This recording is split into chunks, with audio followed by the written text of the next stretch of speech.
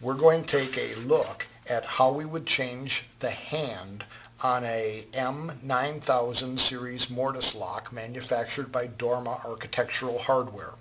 Now when we talk about changing the hand, what we're actually talking about is being able to install this lock into doors that swing in different directions. There's 4 ways that a door could swing. It can be hinged on the right-hand side, which would be a right-hand door. It can be hinged on the left-hand side, which would be a left-hand door. It can also swing inward or outward, and those are referred to as right-hand reverse and left-hand reverse. So we have to know how to be able to change this lock chassis to work on all 4 kinds of swinging doors. Now the first thing that we're going to look at is how we change which side of the door is locked. Right now this is the locked side of the door. The reason I know that is when I turn it over, you're going to see that there's 2 screws here. These 2 screw heads always face the inside or unlocked side of the door.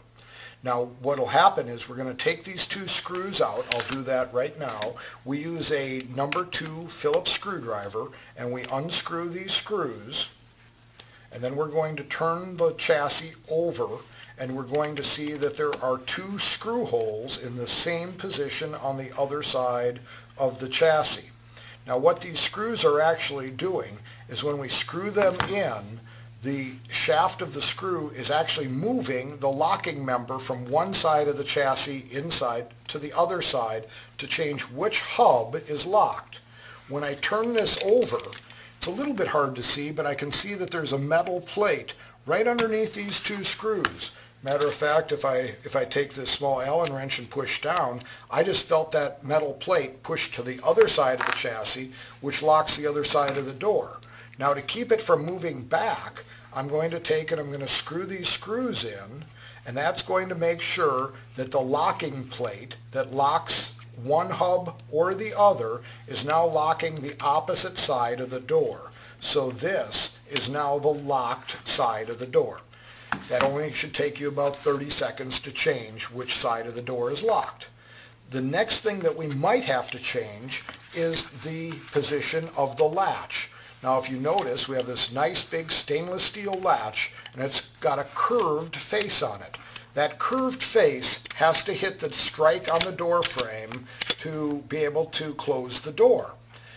If we change from a right hand to a right hand reverse or a left hand to a left hand reverse, this would actually be facing the wrong direction, and when it goes to close, it will not retract.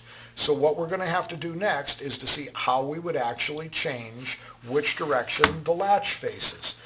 You notice there's a little hole right here where there's an Allen screw. I'm going to take an Allen wrench and I'm going to unscrew that Allen screw. Once I unscrew this all the way, I'll pull the screw out, and it's going to allow me to pull the latch out of the chassis so that I can reverse it. I'm going to set this aside so I don't lose it. Now I'm going to very carefully pull out on the latch, and you'll see that I can pull the latch right out of the case. Now I'm going to turn the latch over and reinstall it. But one of the things you also need to be aware of is there's this small anti-friction tongue in the middle of the latch. Its job is to help make the door easier to close. This little bump on it needs to go inside the case. So I'm just going to hold it up so that that will install back inside the case. As I go to slide it in, I'd also like you to notice there's the shaft that it is mounted to, and it can move over to the side a little bit. So I'm just going to use my fingertip here in order to position it so that it's easier for me to get the latch back onto that shaft. I'm going to slide it back into the case,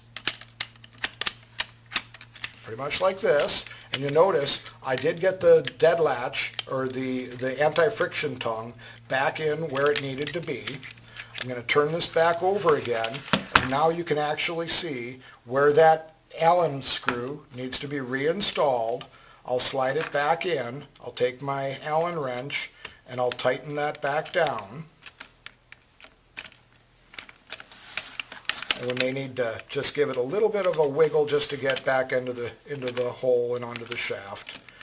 And I should be able to tighten that right back down in. So let me twist that down in. Now it's very important when we tighten these screws for changing the door hand that we tighten them all the way. It's very important that they not break free from vibration and use, so I'll make sure it's nice and snug. So at this point I have now changed which way our latch faces. And just so that you know, I had a little piece right here. Its job is to deadlock the latch. So once the door closes, somebody can't slip the latch with a credit card or a piece of plastic. And because it can move back and forth, we don't need to worry about changing that. But now we've changed which side of the door is locked. We've changed which side the latch faces. But there's a third adjustment that we also need to be aware of. This piece right here, the armor on the edge of the door, you'll notice that there are two screws, one on the top right above the chassis and one right below. If we loosen these two screws, it is going to allow this faceplate to rotate by 15 degrees to match the bevel on the edge of the door. A lot of people don't realize, but the edge of the door is actually cut typically on an angle. Now there's three positions we might tighten this. Some doors actually have a square edge. Some doors have a bevel facing this way. Some have a bevel facing this way. So in order to change the bevel, we move it to match the edge of the door, and then we're going to retighten these screws on the top and bottom. So I just tightened the top one. I'll tighten the bottom one, and once again make sure that they're snug. You don't have to be crazy about it, but we don't want them coming loose later. So now we have completed changing the hand on the lock. We've changed which side of the door is locked, we've changed which way the latch faces, and we have changed the bevel to match the edge of the door. These three things are all we would need to do to match any swinging door, and it should only take you a minute or two to make these changes.